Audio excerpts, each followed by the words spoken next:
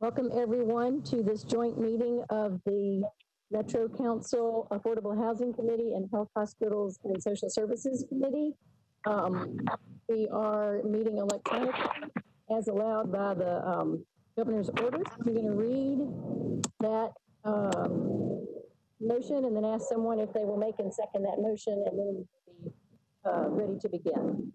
So pursuant to Governor Lee's Executive Order number 16 and several others extending it regarding electronic messages as extended by Executive Orders 34 and 51, I make a motion that this committee meeting agenda constitutes essential business of the Metro Council, and the meeting electronically is necessary to protect the health, safety, and welfare of Tennesseans in light of the COVID-19 outbreak. Do I have a motion from either committee? And a second. Second. Thank you, Chair Hurt. All those in favor say aye. Aye. Aye. Any opposed? Okay, we are meeting as required. So with that, I will welcome Councilmember Hurt, Chair of the Health and Hospitals Committee, and hopefully the rest of the folks will be able to get the access codes they need. I see more committee members coming in, so I think we're close. Because this is a called meeting and there is no business before us, I will just take note of the committee members that are here, but I don't know that we need to do an official roll call unless someone wants to speak up and say that we do. And so with that, I will just thank Councilmember Hauser for making the request to get an update on what is going on with the state of people experiencing homelessness and how is the city working to help meet some of their needs and also some of the nonprofits. And so I asked Judy Tackett and Ingrid McIntyre if they could come provide information, and they suggested a number of other people that could also provide very helpful information.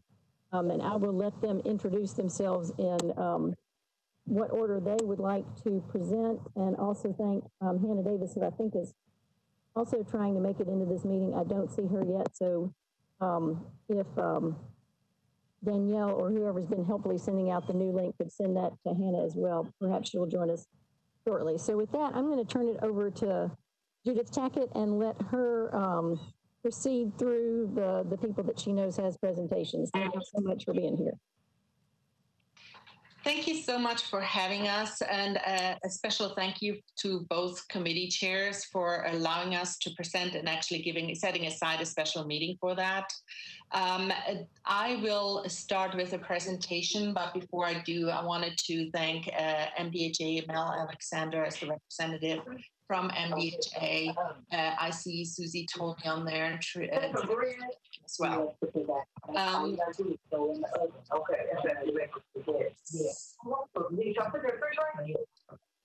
So I also, so I will start a presentation. Do you? I'm in the meeting. Of course, they can't hear me. Let me cut it down. Oh, no, it's not my meeting. It's a public works event. That's the way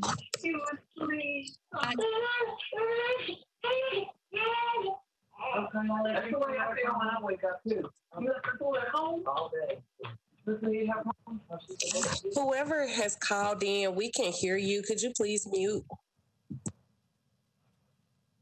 Okay, sorry about that. I was not sure if it just was on my end. Thank you so much, Ingrid McIntyre, to also be on the call and present. I will actually shift, and then I also wanted to give a special thank you to Heather Lashaw, who's calling in. She's here to help with Q&As. She is representing the federal, she's a technical assistance provider that we are receiving in our city to address homelessness and build the system. She's hired by the federal Department of Housing and I wonder if you still have some background or if it's just me. Whoever called in with the phone number 615-571 something, can you please mute? A whole, and evidently I think he just kind of like jacklegged it or something. He had it going out in the dirt that's down. I think she stepped away from her computer, and I think we just need to, can we mute her? Putting it up out the window. I'll go ahead and mute.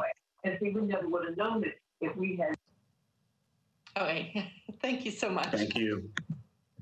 So if you bear with me, and if you let me know if you can, as soon as you can see my screen, I'm trying to pull up a PowerPoint so you can follow my presentation.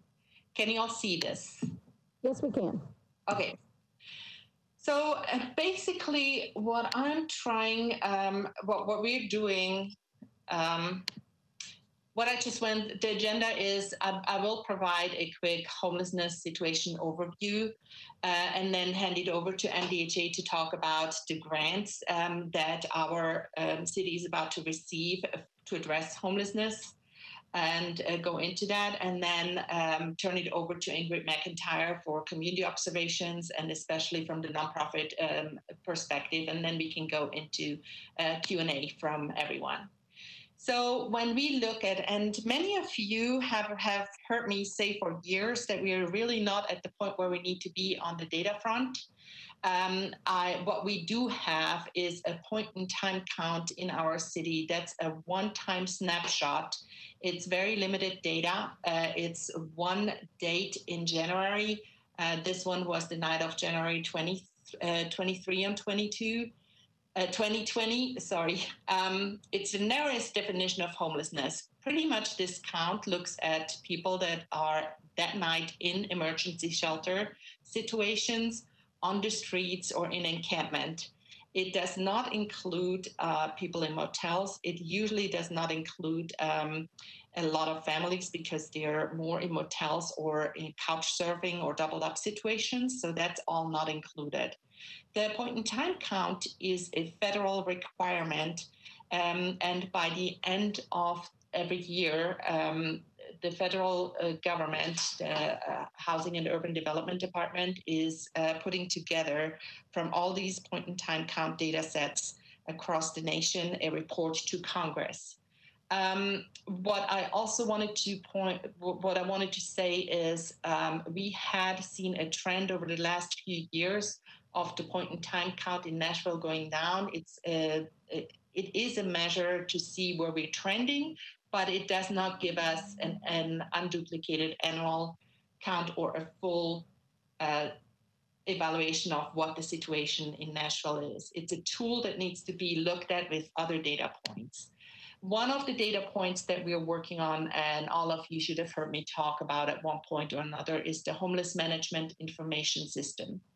It's a database, and here is, I just give you an example of what it can do if there is enough data quality in there, and if pretty much every provider, and especially the large providers in our community, enter into HMAS.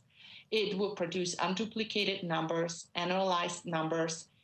Here in this example, and I will be happy to forward this to all of you, this is the latest poll that we had for housing placement rates. But what the caveat is right now, this is the information you can get out of Homeless Management Information System. We in Nashville are not at the point where we have all the providers in there to give us a full picture. This is what you see is what we have. It's not, we know it's not the full picture yet, but we're working very, very focused on working towards this. I'm in touch with local shelters to get them in there so we can have better demographic breakdowns, length of time it takes for people to access housing, and just overall information. This is really just a sample of what you will get once we have the data quality in there. One of the things that we are actually also focused on, and this is information we will get out of the Homeless Management Information System, is what is called by name lists.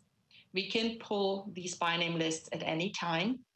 We can pull it population specific, and it can be used to be very data focused and data driven around certain populations. This is our veterans by name list. It is actually the one data that is really high quality in our system. We have worked very hard with all the veteran providers to and continue to work on that. And this is also another example, the latest one that we pulled. And this is where we want to get to together with a point in time. This is actually a point in time at any time we want it. And if we have high quality data in our system, that's where we're going to get a fuller picture. Right now, we are pretty solid in our veterans by name list and the youth and young adult by name list. But we are not solid on the individual by name list, which is the majority of our people experiencing homelessness in Nashville are individuals, or the family by name list. We're just not quite there yet. We are really good capturing families that come into the Metro system, into work with Metro, but we need to do some improvements with the entire community around that as well. One of the things I think everybody is interested in hearing is really focusing on COVID-19 and what has been happening here. So I started a timeline just to give you a little bit on. In mid-March, the Safer at Home order went into effect. March 17, Room in the Inn was forced to shut down their winter shelter program. Usually every year, Room in the Inn's winter shelter program, that's the congregations that open, and you probably all have heard about, runs from November 1st through the end of March, through March 31st. When COVID happened, the weekend before March 17, that prior weekend, a lot of congregations pulled out of participating in the congregation program. And so Room in the Inn just did not have, it's a volunteer-based program, and they just could not continue doing it. March 26, Metro opens the social distancing shelter at the fairgrounds. This was really set up by listening to the nonprofits, with Room in the Inn being affected, with Nashville Rescue Mission not being able to implement social distancing at the shelter. Metro opened that location at the fairgrounds. Then in early April, Metro also first uses their isolation and quarantine shelter at the fairgrounds. I'm going to go a little bit more into that on the next slides. In June 27, Metro then opened in the municipal auditorium for women. That really became necessary when we looked at we are in this long term.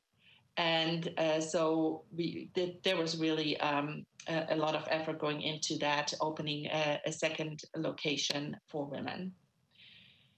So the fairgrounds has clearly separated buildings. And when I say separated buildings, then there is the social distancing shelter, which also is referred to as the well shelter.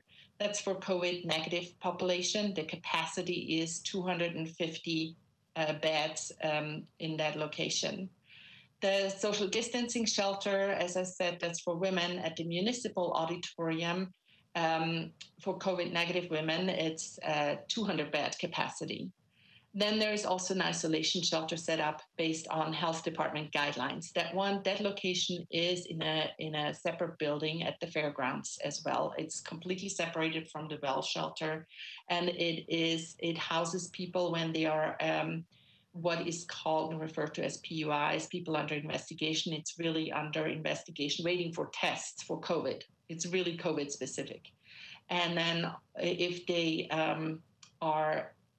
if people are diagnosed as COVID positive, there is a separate setup also at the fairgrounds where they are isolated. The CDC, so federal government actually visited the fairgrounds the week of July 6th.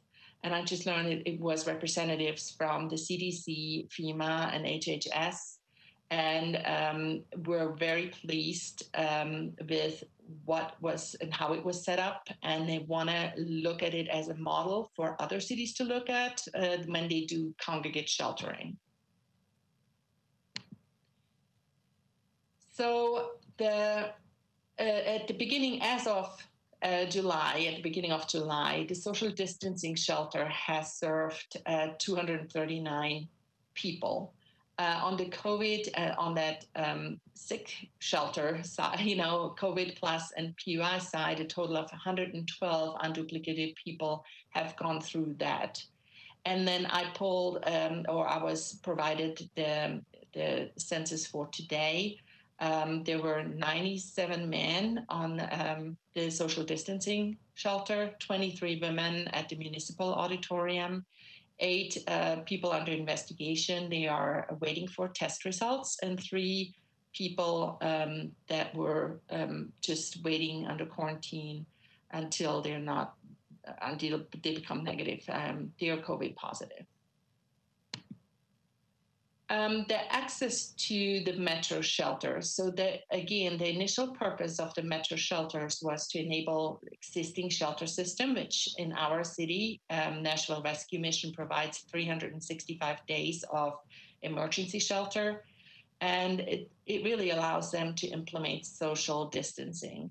I looked at, they're right now pretty much at half capacity of what they usually run. They do not, and that's Nashville Rescue Mission, I checked in with them, they are not turning people away, but they're making sure and working with Metro to make sure that the social distancing is enabled, 6-foot distance. They usually don't use the cots on the upper, they have this double beds. I don't know what the term is right now. If somebody wants to jump in, but they're using really the bunk beds, and they're using just the lower bunk beds to really creating a safe environment there. The access to the Metro shelter is through that partnership with Nashville Rescue Mission, and then also through partnerships with local hospitals. When local hospitals have people come through that test COVID positive and are experiencing homelessness, there's a whole process with the health department in place for them to access the Metro shelter, the COVID positive side of the shelter. And I need to be very clear again, the way I just formulated it is not, can be misleading. It's completely separate from the well shelter. And it's set up based on Metro Health Department guidelines that followed the CDC guidelines for a safe setup. Any other people that access the Metro shelter need to be tested and will access the isolation center if they don't have a negative test yet until they have that negative test result. And this is to make sure that everybody is, that the shelter continues to be COVID negative on the well side. Again, the CDC wants to use Nashville as a model to set up congregate shelters for other peer cities. At this point, we have not had any COVID infections that came from a Metro shelter.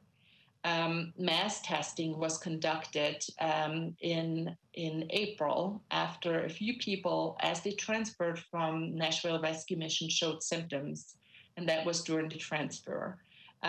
So the health department went in and tested everybody who was at the fairgrounds at that time, and that was 235 people that were tested.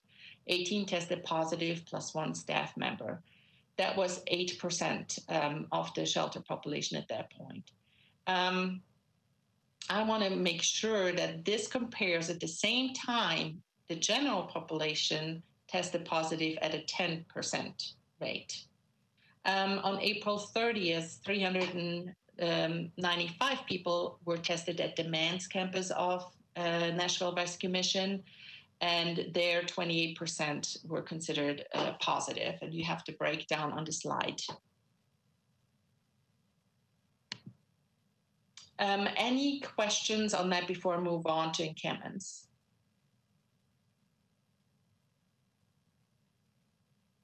And can you still hear me? For some reason, everything is so quiet. Yes, we can hear you. Okay, good. I just wanted to test on that one. So in the encampments, when I say based on past reports, these are from the past few years when I checked in with different nonprofits and also with Metro Police.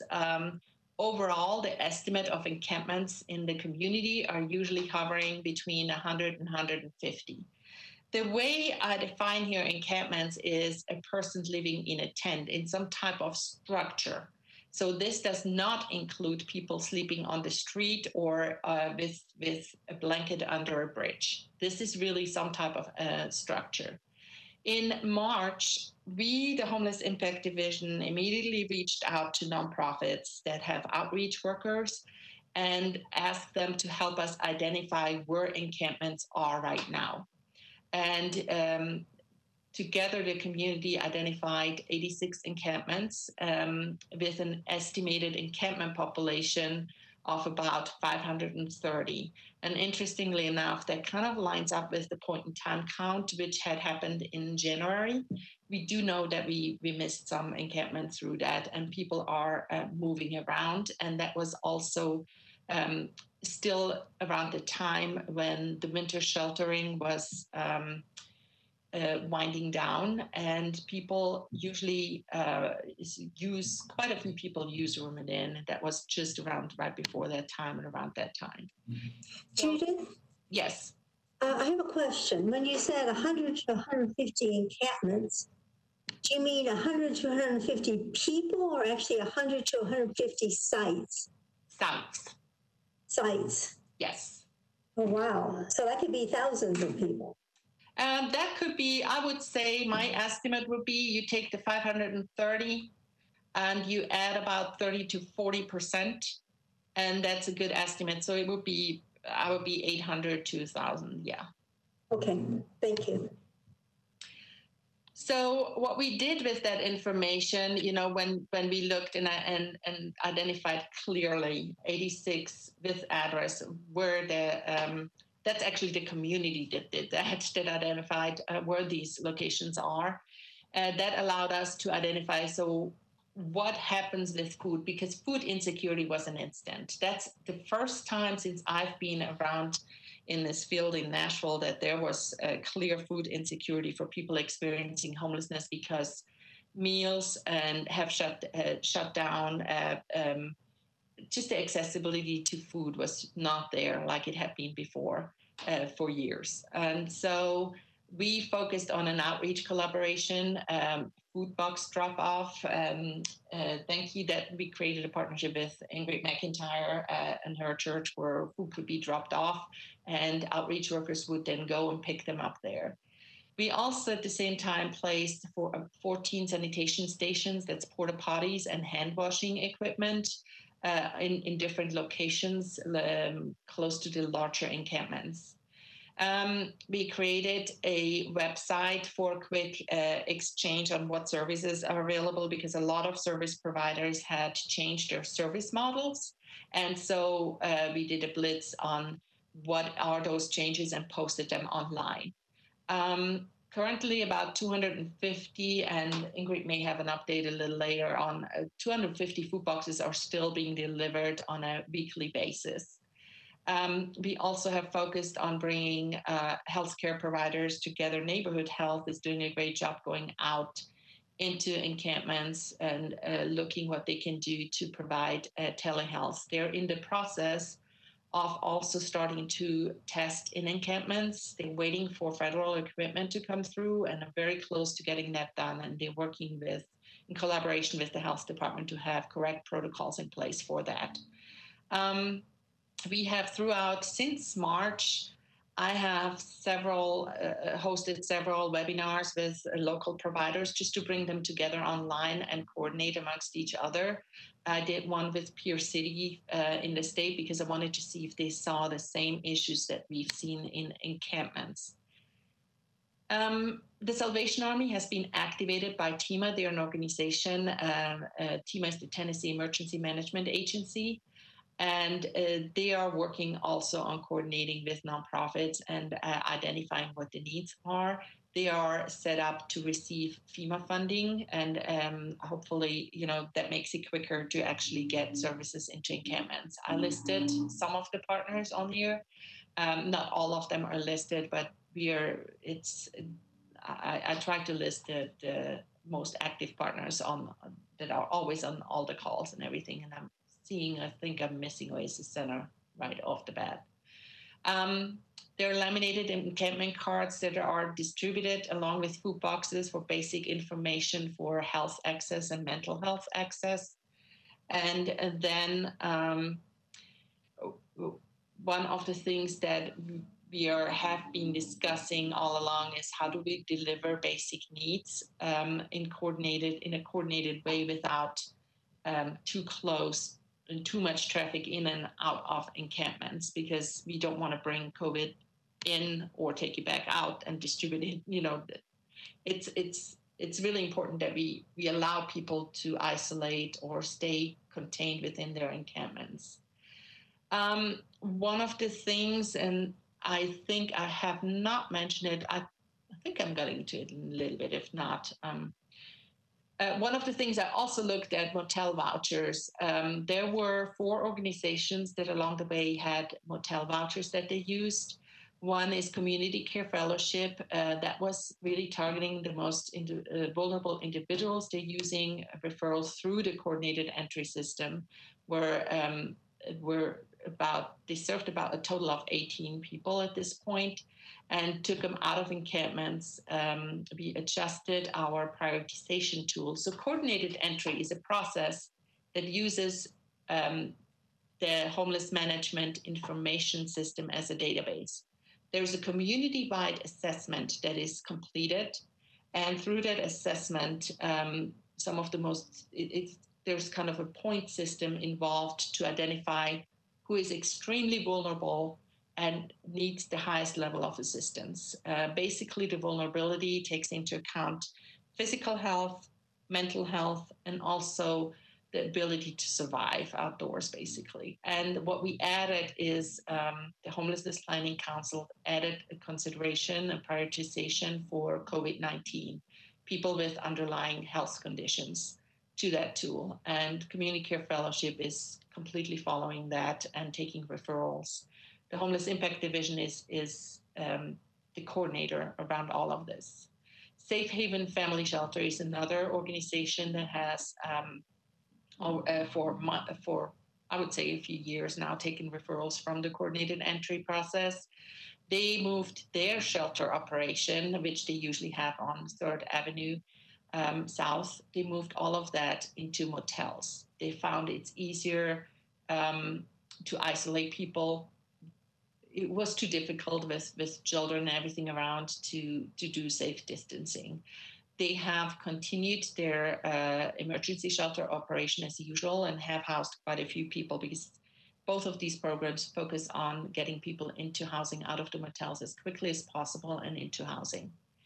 Then the supportive services for veteran families, which is the federal government, the VA has made quite a few additional dollars through COVID available through the SSVF program. And locally, mostly Centerstone and Operation Stand Down are providing services to veterans with SSVF. They are focusing on veterans. They have also reached out to the fairgrounds, and we are working with them to identify, we as in Metro Social Services is working in identifying veterans who then can move into motels and be in an isolated situation and get the services through the VA. Launchpad is a youth provider, and through May they had invested into some vouchers. They ran out of, they shifted their winter shelter program, which they usually have in a congregate setting at churches, to use motel vouchers for that, but they ran out of funding in May.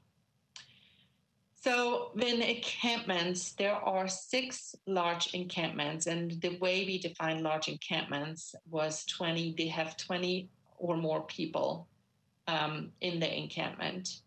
The most urgent needs are in the Jefferson Street Bridge encampment. There are right now about 50 or so people under there. And then the Brookmead encampment, there are about 40 to 50 people. And then what we call Old Tent City, there are 75 to 100 people. It fluctuates quite a bit there. Right now, when we look at, I would say, and the reason you see that number, that's how I would prioritize what I've heard based on complaints, based on concerns, and based on feedback from nonprofit providers. mental health is a huge issue that we're running into. People have had struggles accessing their medication. I actually had an emergency call with providers that serve Jefferson Street Bridge. The situation is unhealthy. Violence is rampant. People are not safe living there. We really are right now discussing a plan with the nonprofits on creating a event to bring services in on one day and really have a more coordinated, focused approach rather than everybody trying to say, I'm doing this and this, but not coordinating even with the timing. So we need to really beef that up, frankly. Then downtown is another area. And one of the reasons public libraries are closed. There are a lot of people, especially in the downtown public library, that use the library during the day. They're now outside. In addition, Room in the Inn had a day center where usually people will be hanging out indoors. And now they're entering the day center for services 20 at a time, versus before people would just be there and inside for hours at a time. So all of that makes homelessness way more visible in the downtown area. In addition, today, Church Street Park closed for renovations, and that happened today. There were about 20 to 30 people that regularly were sleeping there, and the people are now moving somewhere else in downtown. So there is going to be we're probably going to see increase in other areas in downtown, wherever people go. And one of the things that we do and everybody does with outreach is to encourage people to go indoors.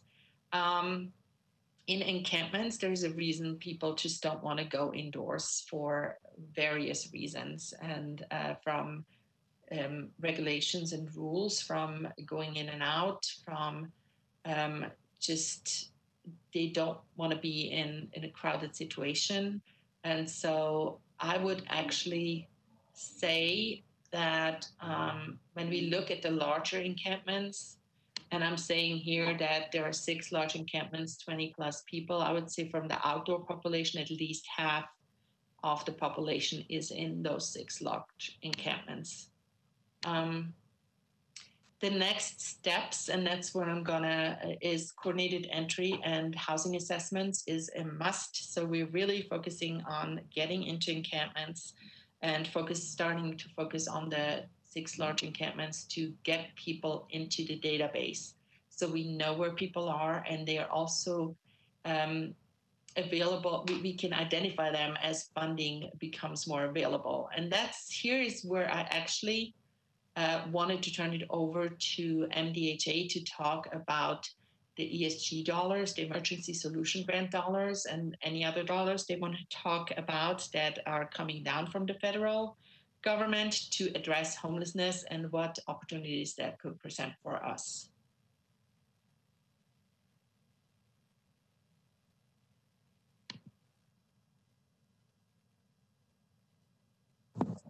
Emil, don't forget to unmute.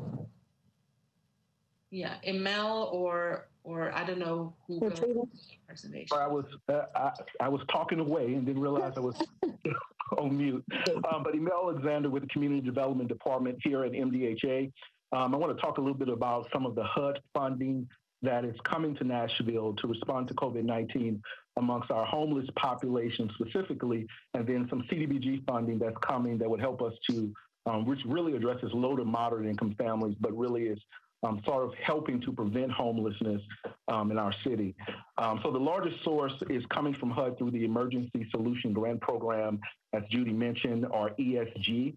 HUD has notified us that Nashville will receive 2 separate ESG allocations through the CARES Act. The first allocation is a little bit over 1.5 million. The second allocation is a little bit over 8.4 million for a total of $10 million coming to Nashville through the ESG grant program. And to give you an idea, we usually receive somewhere around $400,000 to $440,000 each year through ESG funding. So this is a substantial amount of money coming to Nashville to help respond to COVID-19 amongst our homeless population. We're also fortunate, as Judy mentioned, to have a HUD technical assistant consultant, Heather Dillashaw, who's also on the call, to help us to coordinate a strategic plan with MDHA, the Mayor's Office, Metro Social Services, the Homeless Planning Council, along with our nonprofit stakeholders to develop a strategy for how these funds will be spent. So back in July, we released an RFA for the first allocation of ESG funding. That's the $1.5 million, inviting nonprofit service providers to apply for that funding. That application deadline ends at midnight tonight, and MDHA will begin to evaluate those applications and make funding awards quickly over the next couple of weeks. The second allocation of funding, the $8.4 million, we hope to finalize priority areas for this allocation with our leadership team that meets weekly. RFA will be released within the next 30 days. And again, nonprofit service providers will have an opportunity to apply for those fundings. And then we'll make those funding awards and get those funds distributed out into the community. In addition, Nashville was allocated $3.1 million in CDBG funding. And that funding through our action plan has been dedicated to provide emergency housing assistance. That's rental payments, mortgage assistance for those families who've either lost their job or had a reduction in employment because of COVID-19. And we hope to have subrecipients selected within the next couple of weeks for that program, and that program up and running within the next 30 days. And with that, I'll turn it back over to you, Judy. Okay, I would like to turn if you can get the host over to Ingrid McIntyre. Thanks. If I can learn quickly how to share my screen, I'll do it. Awesome. Oh, you're good.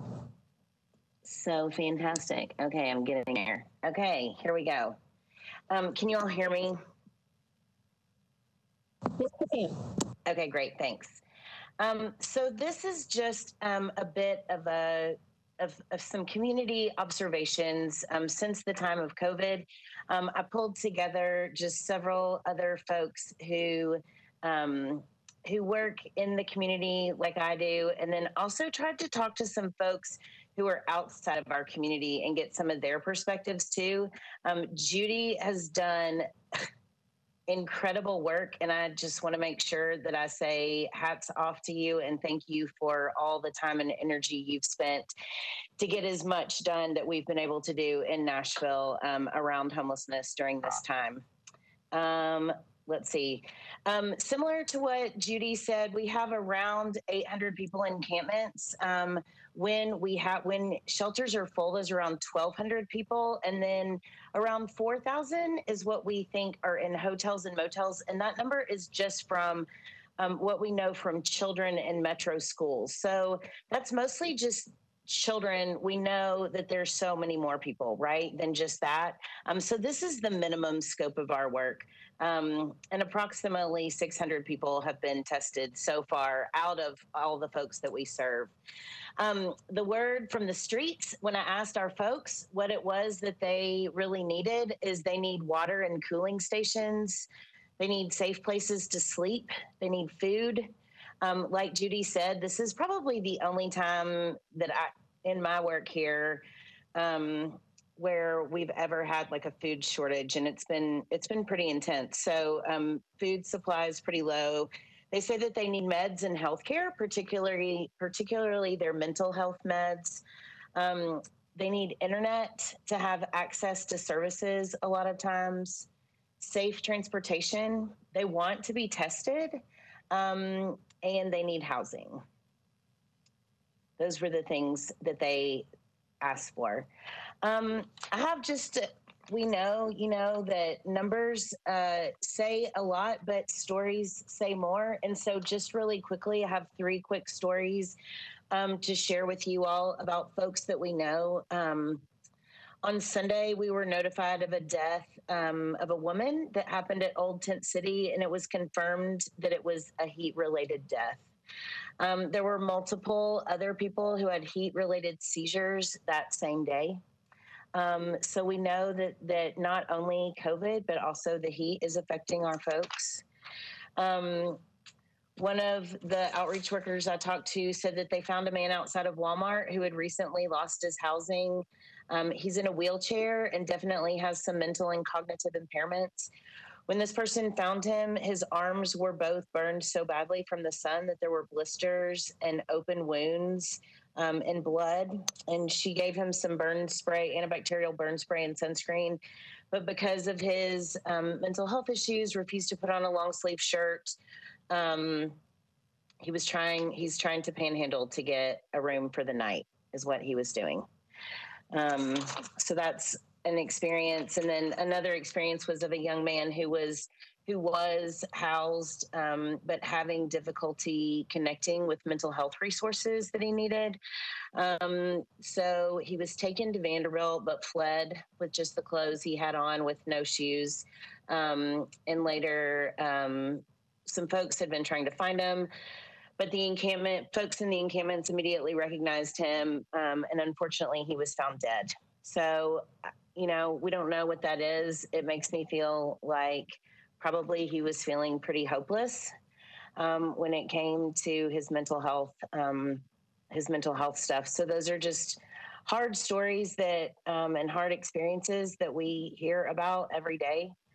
When I talk to general population folks or folks who live in houses, unlike the folks who don't, these are the questions that they were asking me.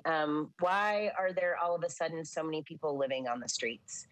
Why is there no urgency from the city to create cooling stations? Why is there not a private place to care for folks who've tested for COVID? Who's in charge and how can we help? Those are the questions that I heard when I asked for a response. Just wanted to make sure to push forward the point, that the primary and essential function of housing is to provide a safe and sheltered space is absolutely fundamental to people's health and well-being. I'm sure for many of you who know me, you've heard me say housing is healthcare. And also, I know it sounds like an obvious thing to say, but that housing ends homelessness as well. So housing can do a lot for our folks. Other observations that I got from some of our nonprofit providers was obviously there's a lack of low income affordable housing. Or having a harder time with housing retention because folks who have maybe had a job in the past don't have it anymore, even if it was just, even if it was a minimum wage job that was helping them pay their part of the rent, they're not able to do that. Lack of access to support, which was mostly the internet. MDHA not processing folks into housing who have been approved for vouchers has been hard to understand. Why there aren't more hotel vouchers, lack of public restrooms, the frustration with the state's general lack of understanding of Nashville systems, and then in the collaboration and streamline planning, it felt very strange and almost like there was a pull between like, should we sort of follow the city instructions or should we follow the state instructions? And so that was a little strange for some of us. Extreme decline in mental health care, overcrowded encampments, and a general feeling of hopelessness.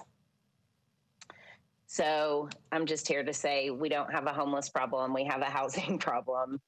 That's all. Thank you. Thank you, Ingrid. That's a big challenge to us, which is what our committee is supposed to be looking at solutions for. Judith, do you have other folks that we want to be hearing from? But real quick, Hannah is here and I think has to leave at 6. If Hannah could, if you want to address anything real quick, I'll give you the mic before you have to go, and then we'll see if we have Q&A time. If you need to unmute Hannah if you do want anything. Can you hear me? Yes. Great. Obviously, I would echo what Ingrid said, that I am biased because I do this all day, every day. But of course, as everyone on this call, I think we are joined together by the belief that we need more affordable housing in Nashville. And I had a number of calls today about how we can improve that coordination, like, again, how Ingrid was saying, in terms of, oh gosh, sorry, I've got some background noise. In terms of how we can make it more clear for people who are seeking housing, what the pathways are and the processes. I feel like that is there's so much focus on what we can do to fund and create more affordable housing and sort of the immediate needs, that it's hard to take that step back and outline those sort of steps that someone would have to take. Right now, I think the user, sort of what I would dub the user experience, is really challenging. And then it's really heartbreaking, but not totally surprising to me that people would get so disheartened by the process, because it's pretty opaque. And,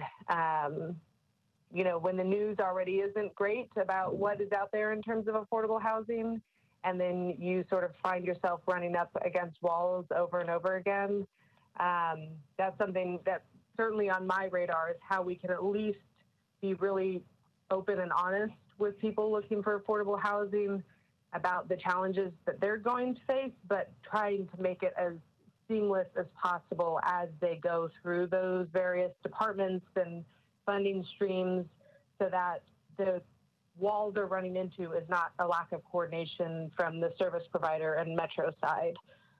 That we've at least tried to remove as many barriers. And actually the example came up today about the Homelessness Planning Council, and that's sort of an example of the back end coming together to create a more clear and seamless path. And I think that's reflected in the work that Ingrid and Judy have shared with today. And then I think that there's the next step is for the housing side to sort of, replicate that in terms of all coming together on the back end, so that when someone needs affordable housing, there's an entry point that they can come to, and it's much more clear than it is now. And that's just being totally transparent, because I think that's a clear place for us to grow. And there's no, anyone working against each other, or at least in my tenure here, I've not found anyone who's unwilling to be part of that coordination.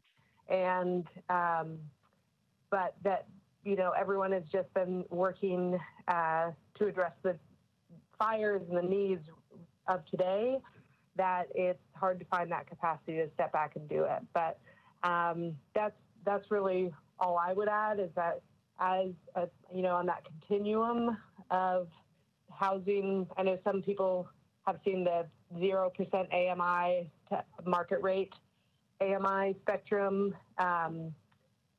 We do have so many conversations about how we fund additional affordable housing. I just feel really aware that a weakness that I'm addressing is not just that we build units, but that we make it easier for people to get into those units who are already facing, a number of challenges. And then, whether they're working with a service provider who's supporting them in that navigation, that navigation with the social worker or provider is takes less time from the social worker side. They're able to move on to other tasks. And then if someone's not part of our social safety system, that they're also able to navigate that more quickly. So sort of that we would have more seamless processes all the way along that spectrum as well, no matter what that person's entry point is as they try to navigate the affordable housing system. And I can be flexible on time, if there's additional questions from anyone. This is Judy. If I may actually ask, this is a really good segue. If Heather Dillashaw would say a few words about systems building, especially around homelessness. In 2013, we as a Nashville community really started paying attention to what those processes and systems need to be. We have a lot to catch up on. And yes, it sounds like 2013 to now we should be further along than we are, but I'm happy to send you all where we've started and gone from. But Heather, if you don't mind jumping in and kind of draw a picture of systems building, what Hannah kind of was talking about around homelessness. Don't forget to me, Heather. Yep, thanks. Thanks for allowing me to be part of your meeting. I'm happy to talk a little bit about what that systems building is, the intent of that and what we're trying to do right now. One of the things I know I'm certain I'm preaching to the choir about this, is that homeless service providers have been operating with scarce resources forever and ever, right? Like, we've never had resources. And this is definitely the first time the federal government has given us millions of dollars that we've never had before. And so part of the challenge, to 2013 and before, right, is that we wanted to build all these systems and we didn't have the resources to do it. And so we would build systems and they would sort of work, but we didn't have either the housing or the money or the people to help figure that out. We're getting closer to that, I think, and the CARES Act money that Amel was talking about coming down gives us a unique opportunity to build a system to be able to handle that money. Like right now, Nashville's system can't even handle $10 million into housing for homeless folks because no provider has ever used that amount of money to house folks from the street, right? That's true in Nashville and everywhere, right? And so what HUD has done is deployed folks like me to bigger cities to really add some capacity to help you figure that out, because nobody has that capacity because we've never been in this situation. So it is unfortunate, to your point, Ingrid, housing is healthcare, and it's unfortunate that it's a pandemic that's made, other folks pay attention to that reality in new ways, but let's use that moment to build a system that doesn't allow folks to go back to the street or back to shelter because of the pandemic, but to housing, which is their single best option for health, right? And so these CARES Act funds are to provide for folks who are experiencing homelessness to prevent and protect them in the best ways possible, directly tied to COVID-19, and housing is the single best way to do that. And so what we're working on is building a system, and Judy touched on these points about data, right, is getting an accurate assessment and numbers of folks who are in the encampment who do fit those categories, right? Like we know in all cities, and certainly in Nashville, is that some of the folks that are outside are transient, right? They're probably not folks that are going to stay around. So let's focus on the folks that we know are your folks. It doesn't mean the folks who are transient don't also need help, but they may not be as vulnerable, right? They may not be long stayers, chronically homeless. They may not be the folks in the examples that Ingrid's talking about that are so unwell, right, that they are going to die more quickly. So let's figure out who those folks are, do appropriate assessments on them so that they have the services they need and get them into housing so they can actually access those services. Like everything on Ingrid's list is made much more possible if you're in housing, right? About the things that people are saying that they need. And so we want to build a system that can respond to that appropriately. And so that means good data. It means that the coordinated entry system that the city is trying to build is literally that place where all the comprehensive information about your homeless population is captured so that we know who's there and we know and can match accurately and appropriately folks to the housing intervention that is going to be most appropriate and successful for them. And that's a big lift. It's a big lift for everybody. And it's a very doable one. We know what works and we simply have to build it and get the money out the door. MDHA is working hard on that piece. And so we're working on building the data system, the coordinated entry system, and the targeted strategies on getting those housing dollars out the door so that they are used to effectively house the folks in your community that are the most vulnerable from COVID. And those are the folks that have been the most vulnerable in general for a long time. Thank you. I'm going to go to Councilmember Hurt, Chair of the Health, Hospitals, and Social Services Committee.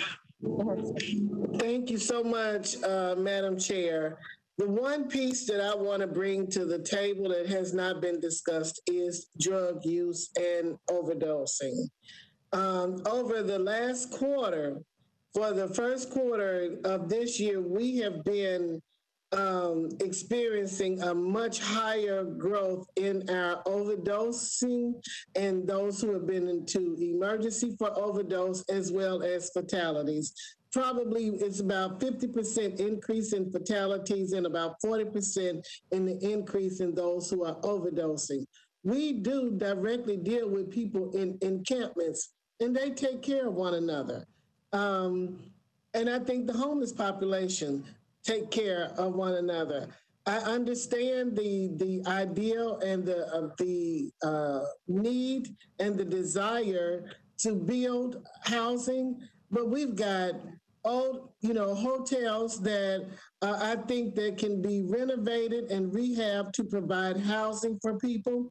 I think that the schools that are closing can be used for housing and providing people with shelter to keep them away from the ills, because these people are homeless, they're helpless, and they're hopeless. And if they at least have some of those needs met, I believe that they will help one another live a better life. And I think we've got to understand that ultimately what happens to them is the fatality, is the death. So what can we do now?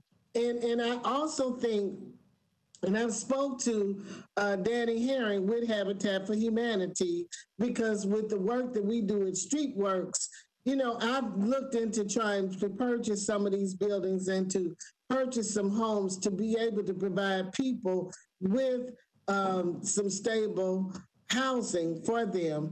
And I think that we've got to just stop talking about it and being about it. We got to just go do it and get it done. And we've got buildings, we've got vacant buildings, and we need to take those buildings that we have, even homes, and rehab them and get some things done to save our people. They've got to be our first and foremost priority. Thank you, Councilmember Hurt. Well said. I would love for this group to tell us, since, at least this one of the two committees is focused on trying to create more affordable housing.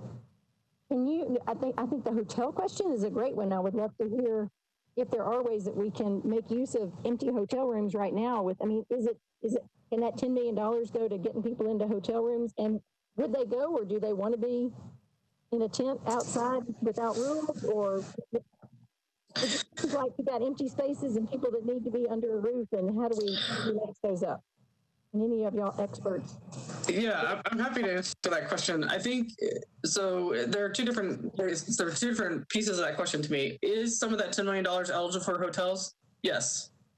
Is that the person's best option? No. The person's best option is permanent housing. If we use the $10 million to put people into motels, which are incredibly expensive, by the way, then we are missing out on the opportunity to house them for 12 months.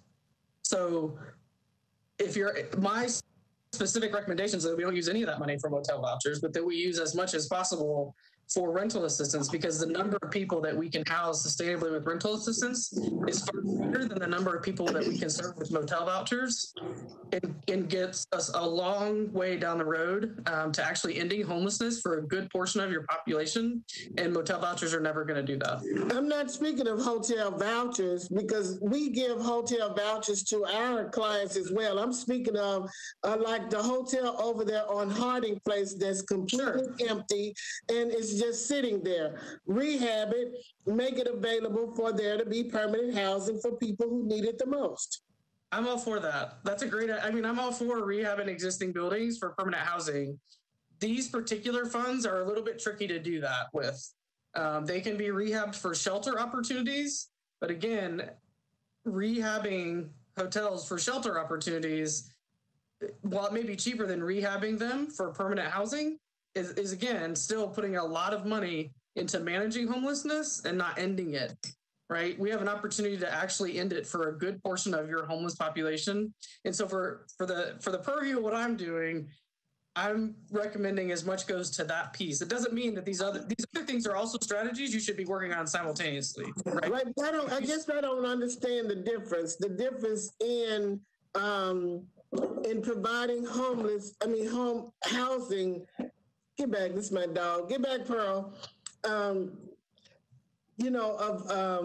providing housing for people who need it. And if it works out for them, then they're going to likely stay there. It's amazing of how people in those encampments are working with us, because they bring us back to them to help treat people, test people, give them needles. They work together alongside. And if they were able to do this in a safe place, I think that you would find them consistently providing them, even if it may not be a 10-year or 20-year home for them, which it could be, but it will still be a stream where people can often, those homeless communities will have a place for them to go.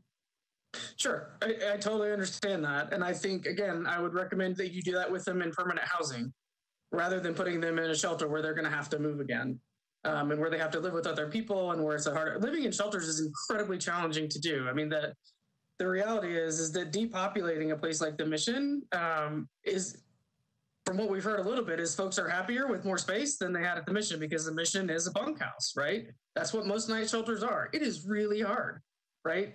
When I'm trapped in my house with too many people for long at a time, it's hard, right? And I have everything I need to do that. And so what we know, and this is real data, and this is true in Nashville, with a little bit of money you've had to do it, is if you put somebody, even some of the folks that you're talking about that have severe addiction problems, severe mental illness, if you put them in housing, over the first 90 days, if you can keep them in housing, if you can go to them and provide those services and help them learn how to be stable inside, stay on their meds, there is an incredible difference in the way that they are able to function and in the choices that they make. And over time, more than 75% of those folks don't become homeless again. So if you put your money toward that, right, then you have ended homelessness, right? For over 75, if you do it well, it's higher than that, right? But over 75% of the people that you put in housing, which even if you're just looking at numbers, is a better investment than managing people on the street or in shelter. Heather, I'm going to go to Councilmember Hall next, but I want to sneak a question of my own in. Can you tell us of examples of housing that other cities have that, what's the least expensive way we could provide the most amount of permanent housing? I mean, building one house at a time, we're doing through the Barnes Fund, and that's great, but it's a slow process, and we need 35,000 units, we think. What are some of the things we should be copying? Sure. I mean, we're talking about homeless folks. Like Judy said in your data, the majority of your folks who are homeless are single adults. So you're talking about building houses for them. You're talking about apartments, right? You're talking about 1-bedrooms or efficiencies, which are also the cheapest, right? And so some of the strategies that have worked in other cities are motels and turn them into SROs, right? I mean, this was the model years ago. And for some reason, at some point, somebody thought that was a bad idea. So we tore them all down. And now we have a really high number of homeless folks who are single adults in almost everywhere in the country. And we don't have units. Like the hardest unit to turn over, and this is true in Nashville too, I've looked at your data, are the 1-bedrooms and efficiencies. And those are the ones that you need the most. And so any strategy like rent to create SROs is a good one. It's a good strategy to dedicate certain numbers of those units when you do have new projects come in to folks who are homeless, right? Right. But it really takes every tool you've got. There is no one answer, right? Because we also don't want to silo poverty off any more than it already is, right? So you don't want to build and I think this was the intent when they originally got rid of SROs. You don't want 110 unit next to another 110 unit, next to another 110 unit that's just single adults who are experiencing homelessness and you're housing them into poverty. That's not what you want, right? And at the same time, a smaller motel that could be converted into SROs for 24 units, go for it, right? So it takes all these kinds of different strategies and looking at it as a whole community and in each of your areas, right? You're not going to put it all in Belmead. You're not going to put it all in the South. Where is it going to go? Where are the transit lines and what makes the most sense, right? Because if you think about the food issues, which I'm sorry to hear Nashville's always been so great at feeding people. That must be very heartbreaking for y'all, but that food, medicine, transportation, safe place, that's housing, right? That's what that is. So if you can get, and we're all behind on the unit number, right? Like the 35, I'm sure you do need 35,000 affordable units, right? You can't create them all at once, but what you can do is take some targeted strategies to focus on and start building it from there, right? Right now, right, from my lens, is the folks that are most at risk in our current reality are folks who are literally homeless because they have no place to go. They aren't stable anyway. And so if we want those folks to be in our community and alive at the end of this thing, we got to get them into housing. Thank you. Councilmember Hall. Thank you, Madam. And Heather really was just touching on several of the points that I was going to ask questions about, because looking at some of our peer cities and other areas of the country where they've been successful, how they've been mindful not to overpopulate or target specific areas again and again, and in creating permanent housing, what are we doing in that process to make sure that we're placing these units near places that have adequate public transportation, access to healthcare, and aren't in food deserts? I think the answer is we're not doing anything right now. That's our problem. Well, the other thing I would say, and you're right, I mean, those are all the things you have to consider, right? Is that you're not going to get the ideal every time, right? So you strive for the ideal and you work with what you have and keep building, right? I mean, that's all that you can do. But it's better than not doing it. And this is Judy, I want to add something with so many council members on the call. NIMBY is a real issue. Mm-hmm. And you all know it. But at the same time, when you look at where the encampments are, they're all over Davidson County. It's not in one or I can't point out, oh, these are the 5 council districts where they all are. It's all over. And the encampments usually are what Council Member Hall just said. They're usually at a location that's accessible to public transit. So basically, if you look at what does the neighborhood where the encampments are, what do they need to serve people better? And a lot of times, a lot of the things for people are there for a reason. And so it's not one location or another. It's really also looking at how do we serve our neighbors who are homeless in their neighborhood. Most of the people that are our neighbors are in housing, but there are some that are not. So we're not looking at even displacing them within the city or pushing them from one council district to the next. Councilmember Hall, anything else, or can we move on to Councilmember Van Rees? Said she was doing a great job. She had already answered a couple of those things, and I just make sure we were focused on that because I know it is a struggle. I learned a ton from Judith a few years ago, and even last year when she asked me to speak and be part of a couple of committees, and I was just, thrown by over this time period, looking at other cities, how they've been able to, how they're struggling with some of the same things, and so. It's no silver bullet or magic pill that we can utilize, and it is going to take a variety of options and approaches to actually get our hands around this. But thank you. Thank you. Councilmember Van Rees. I wanted just to talk a little bit about the sample of the model of Patriot Place on Williams Avenue in Madison. I know that it took a lot of different partners to make that happen, but it's serving homeless veterans very, very well, and has created excitement in the community by being able to now with additional activity on Williams Avenue be almost the tent pole that created a mixed income community. So they started that before my first term began. It was like right at the beginning. I was able to see it being built and be at the ribbon cutting, but I understand it's doing very well. And I don't know if there's other projects like that with Buffalo Valley or with other organizations, or whether or not that type of location with efficiency apartments with resources available that builds community around a common experience. Are there ways to replicate that? And if there's some folks from MDHA or others on the call that are familiar with Patriot Place, just to kind of see if there's other things like that happening. Anybody from any of those groups can speak to that? And if they don't, I can jump in really quickly. Go for it, Judy. Okay. So basically, for the people who are not familiar with Patriot Place, the concept is permanent supportive housing and housing first. Those are the models that how it was built.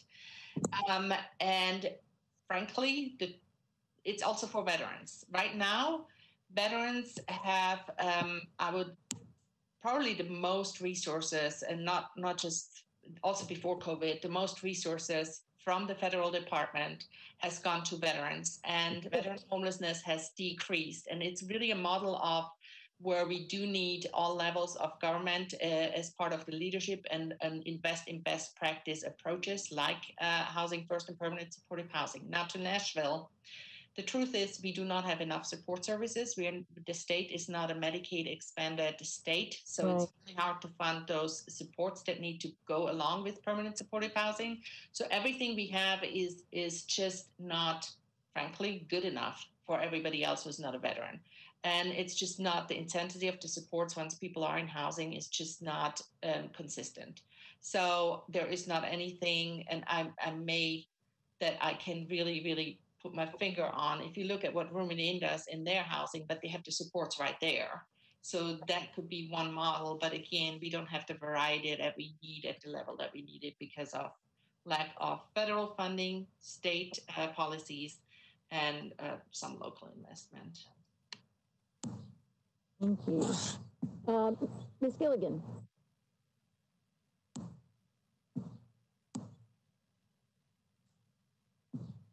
You'll need to unmute.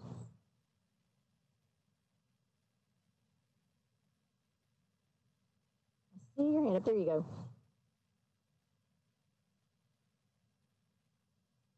Okay, I see Treva Gilligan, but I don't hear her yet. Is that someone that needs to be given privileges by the IT folks?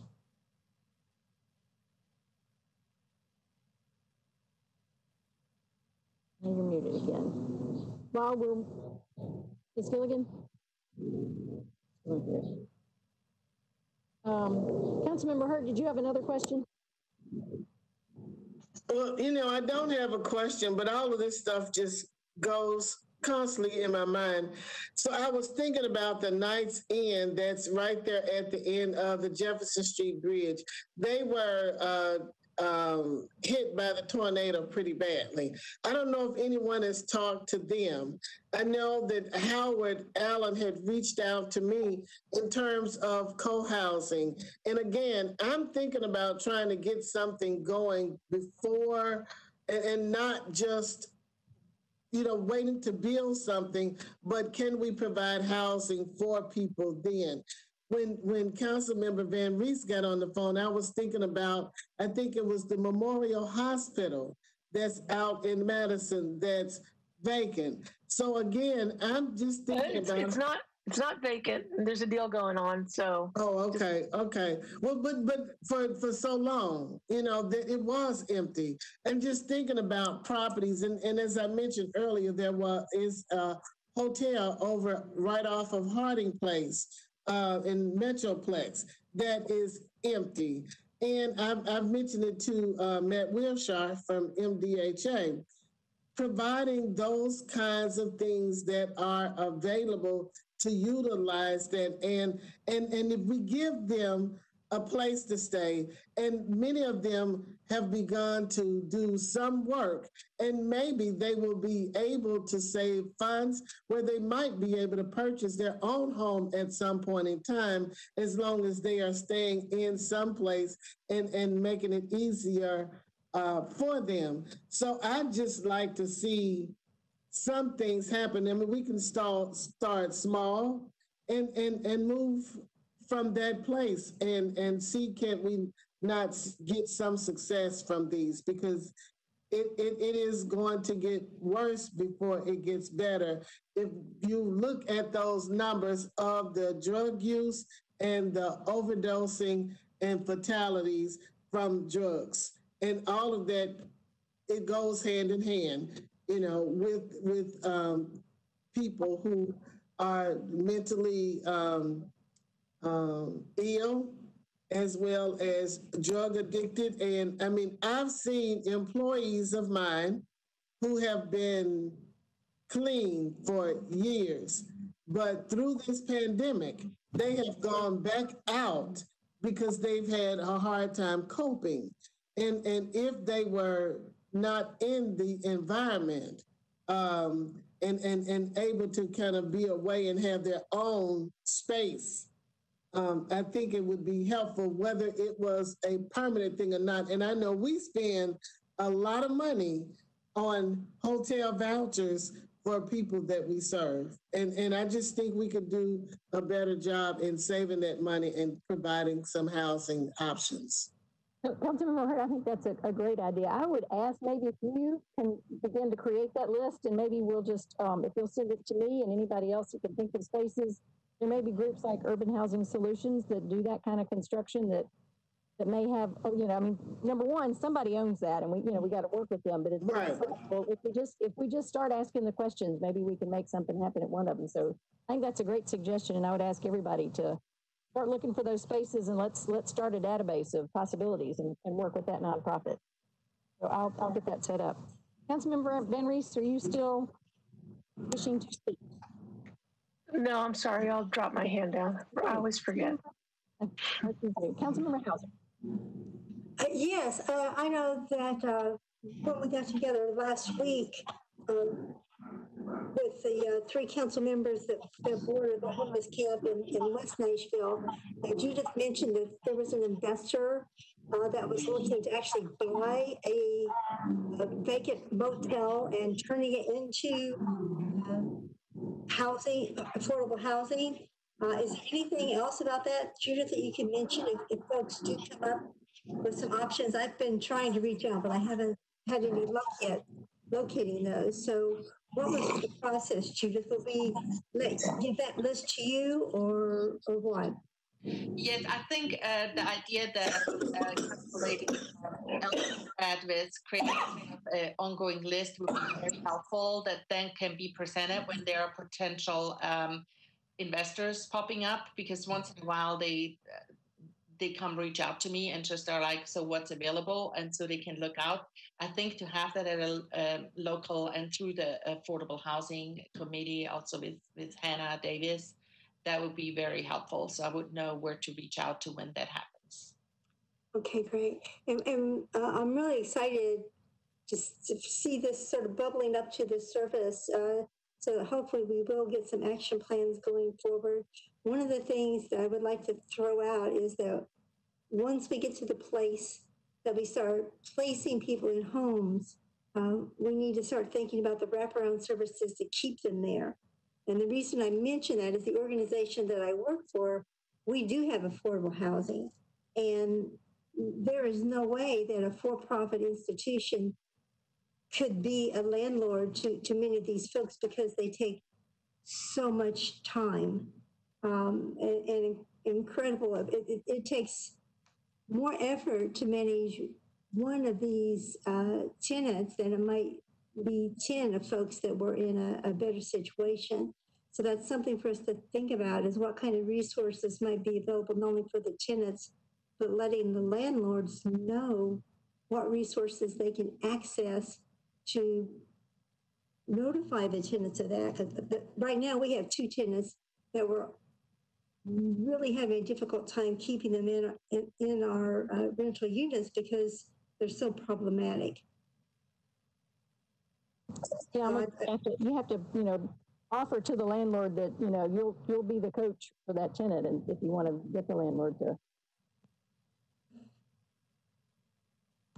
Councilmember Porterfield. Thank you so very much, and thank y'all for this very wonderful information that we're hearing. I do have a question. Many times my constituents reach out wondering what they can do when they see unhoused individuals either standing, panhandling, or when we see encampments in our community. There have been some people that have reached out and said they wanted to help connect the individuals with resources. So are there any, recommendations on anything that the community can do to help? And then I've also had property owners, when they have an encampment on their property, not really sure about which direction to go in to try to connect those individuals with resources. So can you guys speak to that at all about what the community can do? That's a great question. Mr. Alexander, are you raising your hand to answer that one?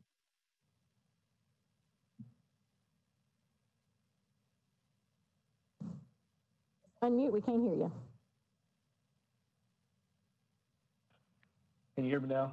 Now, yes. All right, I was following up on Councilwoman Van Reese's question. Treva wanted to share that Patriot Place was actually funded by one of our home projects, and we do have a similar home project that's similar to that project that should be underway next year for 22 single room occupancy units. Where's that located? That will be located at 1609 Buchanan. Gotcha. Yeah. Great. That's great. That's great. Good. Thank you for that.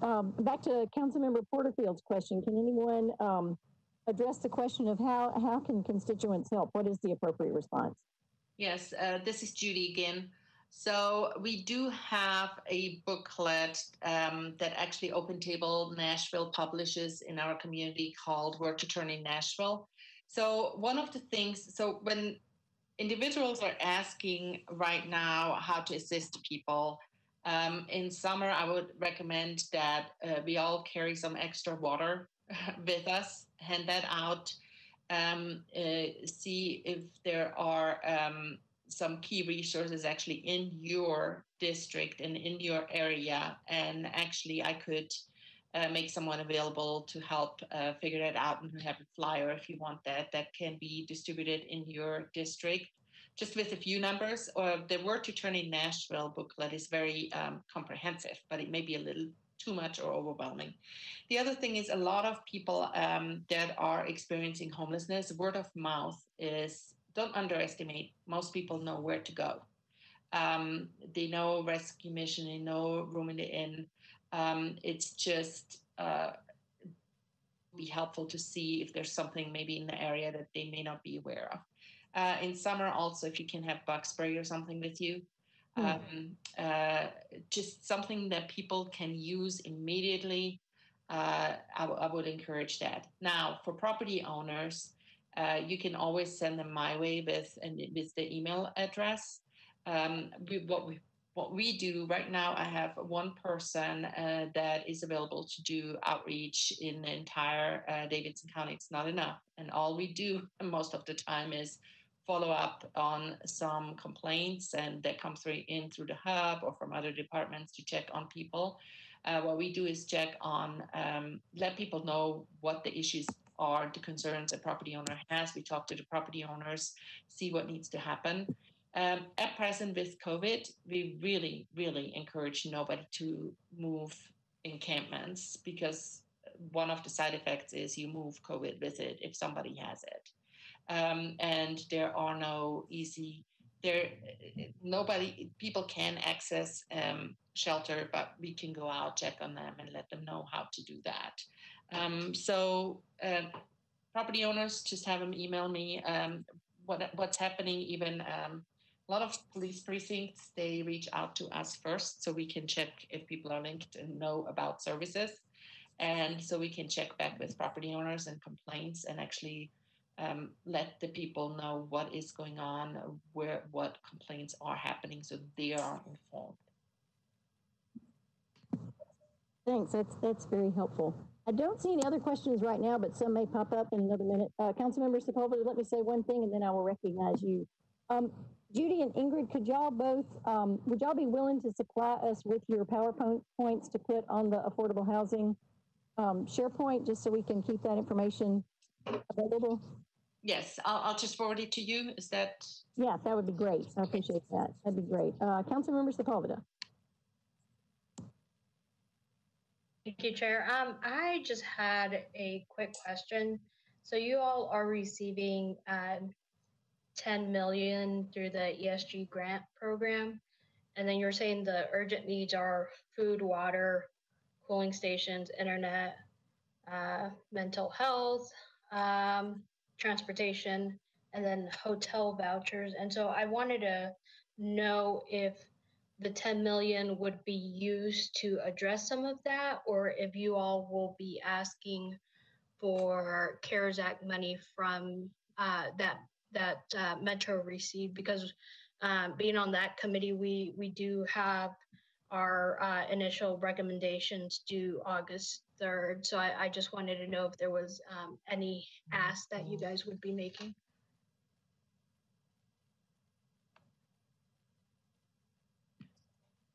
For the immediate needs, like food, water, all of that, the process has been that we would request that through OEM. So I don't know.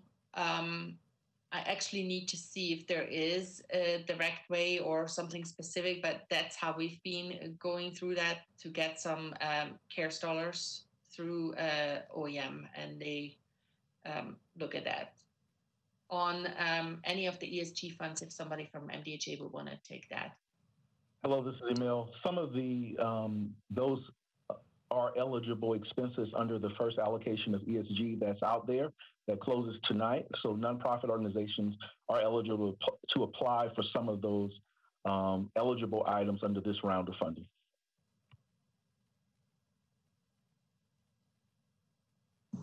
Thank you. Thank you. Are there any other questions from council members? We're coming up on, I see lots of hands. We're coming up on an hour and a half, but we've got this for another half hour if we need it. Councilmember Porterfield, is that a new question? It is. Thank you so much, Madam Chair. I apologize if I missed this already, but where can nonprofits go to apply for that grant?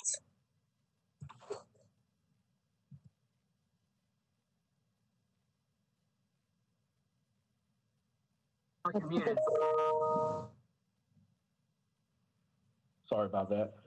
They would have to have requested a copy of the RFA from our procurement department. But if you would like a copy, I can send it over to you. But we sent it out through our contact list, through the COC membership contact list, and we also posted it via social media and some of the newspapers.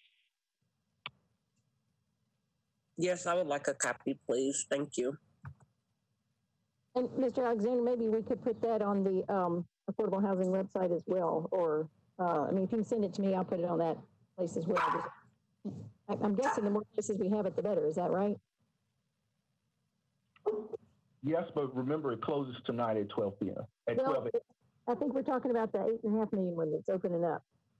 So that will be a separate RFA. So, but we can make sure that you guys get a copy of that RFA when it goes out. When it goes out, that would be. When do you think that will happen? We hope to prioritize the priority areas this week, and we said within the next 30 days we'll get it out. That's one. Because the needs are out there right now. Okay, that's great. Thank you. Any other questions? Councilmember Samarwood, is that a new one or the same one? Okay, I heard someone. Mr. Alexander, you got more? Yeah, one more thing to add. We don't actually have the funds yet. HUD should release it within the next couple of weeks. So, you know, they're allocated to us, but they're not sort of sitting in an account anywhere. So I wanted to clarify that. Thanks for that clarification. Okay. Any other questions while we've got these amazing resources here? I just want to thank everyone, all the council members who got on this call. It's clear we all care a lot and want to know as much as we can. And now hopefully we can start doing some things now that we've been educated. And thank Judith and Ingrid and Eva and Neil Alexander and all the other folks who are working hard. I think we've lost Hannah. Just to create options for people to get permanent housing. And, you know, again, as legislators, we are always looking for ways that we can clear obstacles or create opportunities. So if any of the providers become aware of something that we can do that is helpful, we are absolutely eager to do that. So we're always ready to be educated. And at this moment, I don't know if we have anything for our next council meeting on the agenda, but we can continue to meet on every Monday just so we can have a touch point, you know, to see if anyone has got legislation working that they would like input on. So just very briefly before I officially adjourn us, it would be helpful to get kind of input from other, at least Affordable Housing Committee members. Is it useful to us for us to meet briefly, even if we don't have any items on the council agenda, just to touch base on what we might be able to be continuing to do? Can I have yays or nays? All those in favor of meeting? Let me know. Yay. All right, Gloria, you and me. Okay. Okay, bless you. Yeah, I'm not on the committee, but I would love to check in with you as often as you can. Okay, that's great. That's great. Well, I will get us on the agenda then, and just we'll be there and be available, which I think is helpful. If there is no other business, Councilmember Parker, I see your mic going. Do you have anything else you'd like to say? I was just going to chime in and say that I think we should continue meeting, you know, each time that there's an opportunity to do so. Great. And I think now hopefully that some of this scheduling craziness is behind us, we can continue to schedule informational stuff. So there's still plenty of other folks we can learn from. So I will set that up. Thanks for that input. Anybody else have any business? Councilmember Hurd, do you have anything else you want to throw out there? No, thank you very much. I appreciate us being able to have this meeting, and I want to thank the members of Health, Hospitals, and Social Services for being on the call. And this will give us a framework of some things that we need to move forward with. So I'm really grateful. Great, thank you. All right, so send me those lists of places we want to get built, and we'll start with that. All right, we are adjourned. Thanks, everyone, for joining us.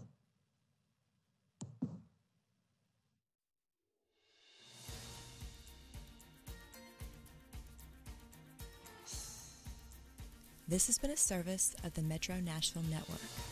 If you would like to see this presentation again, or for more information about this and other programs, visit nashville.org.